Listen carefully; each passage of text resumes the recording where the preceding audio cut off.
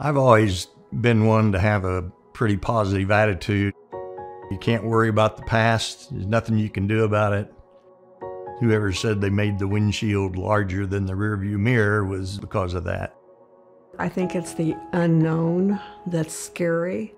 Steve was very upbeat and positive about the whole thing. It's like, I've got cancer, so what's next?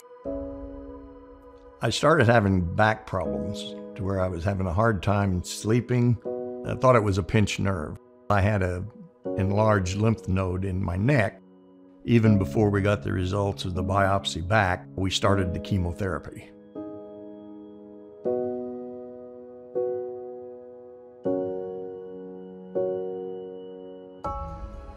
With scans after that, it appeared that I was in remission.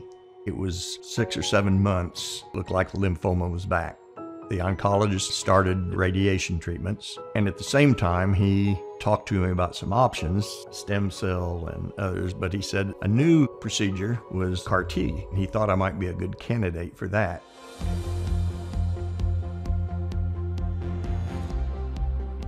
He reached out to St. Louis. We had relatives in that area, so he made contacts. The patient plays a vital role in understanding a complex treatment like CAR T-cell therapy. I think it's really important for them to ask questions when they don't understand any part of the treatment and being informed about that process. We made the decision that we're going to go ahead and go with it. We moved as quickly as we could, getting him to that apheresis where his cells were collected, sent off for CAR T-cell production. They were returned in a few weeks. He received his cells. You have to have that attitude that it's working. The people that you've surrounded yourself with care about your being, and they're doing everything they can and know to get you through this.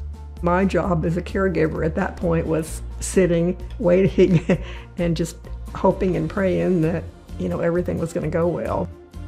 I went into it with it's going to work attitude. It's probably the best decision that we ever made.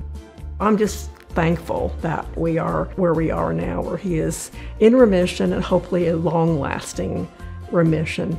I'm grateful for all the people that I have been associated with through this whole journey. My doctor here in Mount Carmel, he got me to the right people. Sitting here today, no signs of lymphoma on my PET scan. I'm grateful for the way it turned out.